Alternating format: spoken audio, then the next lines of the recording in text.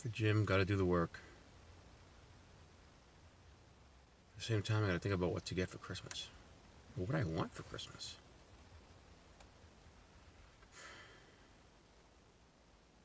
What could it be?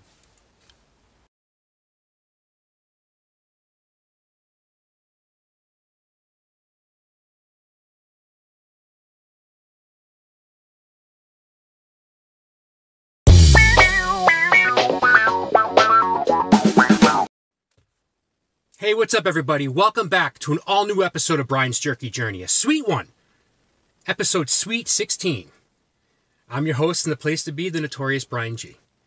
And hope you guys are having a great day. It is Saturday afternoon here and getting ready for a holiday party. So you can see, as evidenced by my holiday shirt. I actually do like to have funny t-shirts from time to time. And I saw this one the other day when I was buying the jerky I'm going to review this week. And thought I was due to get a new shirt. And I've been feeling pretty good lately. So been hitting the gym regularly, watching what I've been eating. Fortunately, I can state now that I'm weight-wise at what I was prior to my episode when I got the shingles back in April, when I put on some weight. So it took a while to get there, but I'm there. And the key now is to stay there and move forward. So it's been kind of a tough week from an exercise standpoint because here up in New England, we got hit with over 2 feet of snow over like a 2.5 day period. So that kind of ate into the time that I would have spent doing exercise anyway. And probably the peak of it happened on Tuesday when the last of the snow fell and I hadn't gone to the gym in like 2.5 days. And for me, that's a big thing. I usually try to go, every day. I average 4 to 5 times a week. So I'll have a day off here and there, but never more than 2 days off in a row. And that was the case. And Tuesday I decided, I stayed home because it was a snow day. The first Monday and Tuesday, the week were snow days for my kids. Wife was off Monday, so I went into work. Wife had to work Tuesday morning, so I stayed home. And when she came home earlier on Tuesday, because of the weather, I decided to go to the gym. And she had done most of the shoveling, and I went to do my workout and my cardio, and I didn't swim because I knew I had to come back to finish shoveling. And when I came back, I not only did I have to kind of finish up the shoveling that I was doing in the back, but we also have like a 16-foot roof rake that I had to go and roof rake the snow off the roof as well, because we have solar panels on our roof. And I had to take that off because you don't want to let that stuff sit and you don't want ice dams to form and all that. So when it was all said and done, I done with my full workout about 1 hour and 45 minutes, which is between the stretching, the weight training, and the cardio. And then another 90 minutes outside that night shoveling. So it was exhausting. And then Wednesday, I'd gotten so much cardio technically from the shoveling, I decided to forego cardio and just swim on top of the last of my weight days. So basically, I tried to get a baseline of 36 laps swam a week, and I was so behind last week because of the days lost. I usually try to do 9 laps each time I go, and I decided to do 12 laps on Wednesday. So it was more than I bargained for. And then Thursday and Friday were just busy days at work, and then today's a busy day as well. So it's going to be 3 days, probably 3.5 days where I'm able to go back, which sucks. But at the same time, it is what it is. It's time of year. But anyway, so I had reviewed the jerky I'm going to review today. I saw in the store, and I'm actually starting to see less options now, the more reviews that I'm doing. So I got the Jack Links. So I'd done a Jack Links before, but this one is called Extra Tender Original.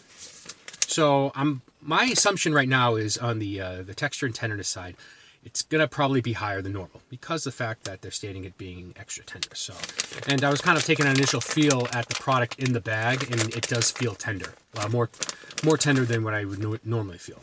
But yeah, so I just thought I would check this one out. It's seasoned and smoked beef steak strips, so it's probably more on the steak side of the jerky. Good source protein, smoked to perfection, made from premium cuts of lean beef. This is a 3-ounce pack, 2.85 ounce package, but they're saying there's 3 servings in this package. Standard serving size is your standard 1 ounce. So it's 80 calories, 10 calories from fat, 1 gram of total fat, no saturated or trans fats, 25 grams of cholesterol, 25 milligrams of cholesterol, 510 milligrams of sodium, 5 grams of carbs, no dietary fiber, 5 grams of sugar, and 10 grams of protein.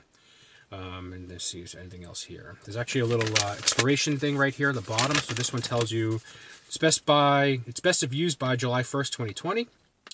And just seeing if there's anything else here worth mentioning. Fresh lock zipper. They tout the 80 calories right in the front here. So it says 80 calories, made premium beef, good source of protein, gluten-free. So if you're gluten-free, this is a good option for you. So let's dig into this. Tenderness and texture. As I said before, this is the extra tender. So my feeling is it's going to be fairly high on a 5-point scale. And initial scent. So initial scent is kind of basic, original. Tenderness and texture. So the texture is firm. See right there. And yeah, it feels kind of dry. I'm not gonna lie. I'm a little disappointed. If I figured extra tender would probably be really, tender. Well, it's coming off easily. So I'm not saying terrible. I'm saying coming off easier. So I'm gonna give a kind of safe rate. I'll give a 4 out of 5 for this. Scent and smell. So initial scent, you kind of smell the smokiness here. It's seasoned and smoked. So getting a whiff out of it. You guys take a whiff out of it as well.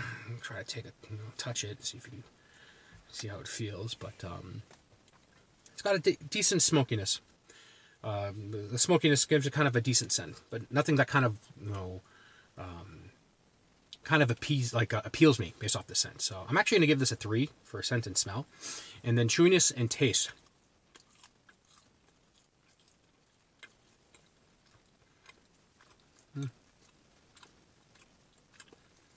As Ryback would say on his food reviews, I need more information.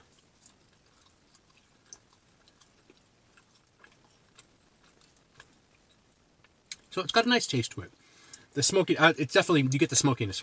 You can taste the smokiness that they talk about and smell when you open it. So it's not bad. So I'm going to give this a 4 out of 5 on the chewiness and taste. So I'll gather that up. I actually have a little grid now that I just plug the numbers in when I do my post-launch, post-video reviews. If you guys like my haircut, actually, the last couple months I've been toying with cutting it shorter and shorter each time. This time they actually took a 1, which is basically shaving it off on the sides. I'm still toying with the top. I don't want to lose the top here because I have nothing back here. So, so yeah, so that's pretty much it. A couple more weeks until Christmas. Hope you guys are getting a good head start on your Christmas shopping. It's a short holiday season this year. I know for me, professionally, it's been kind of an interesting year on e-commerce sales side because Cyber Monday this year is in December. And so that kind of hurt my November numbers, but now we're going to be kind of looking at 2 factors. We're going to say, all right, the sales are lower. Let's make sure our return on investment's higher, which it is. And then we'll look at November and December combined compared to our goal there. And so far in December, we're doing very well, which should be the case. We should probably be more than 3/4 to our goal halfway through the month. And in the second half of the month with the holidays and pretty much past the shipping deadline to get your products by Christmas, it'll start to scale back. So it'll scale back. We'll just keep the cost scaled back, keep our return on investment high, and we should hit our number for December and maybe be in a position where we're exceeding that number in December so that our cumulative for the last 2 months are good. And things are going well. But things are going well for the most part. Love what I'm doing there. Great bunch of people I'm working with. I'm happy there. I mean, I'll be there 5 years in July, and I'm stoked. It's a nice combination of being able to do what I enjoy at work and doing stuff that I enjoy outside of work. So, but yeah, that'll do it for this episode, Sweet 16 episode of Brian's Jerky Journey. I am eventually going to be sampling the Charleston, South Carolina House of Jerky, teriyaki salmon, and teriyaki beef jerky. Unfortunately, they were the only ones. My coworker from Charleston was the only one who delivered and actually getting me product. So my sister forgot to do it, and who was my best friend, or whom I don't speak with anymore, wasn't able to make the time to see me to get it to me. So, but that's on another day. But yeah. So I actually do have another vendor sending me product. I still have Wicked Cuts. Product that I have to do. I bought some additional Wicked Cuts products, and I have another vendor who is sending me product that I will announce once I receive it as well, just like I did with Wicked Cuts. So it's doing very well. Over on my Facebook side of Brian's Jerky Journey, we're over 200 likes thus far. Big jump in subscribers there, so thank you to those that have recommended it, those that have liked the page. Let's just try to go over to the let's just try to get over to the YouTube side of things as well. So, but that'll do it for this now blackout version of Brian's Jerky Journey.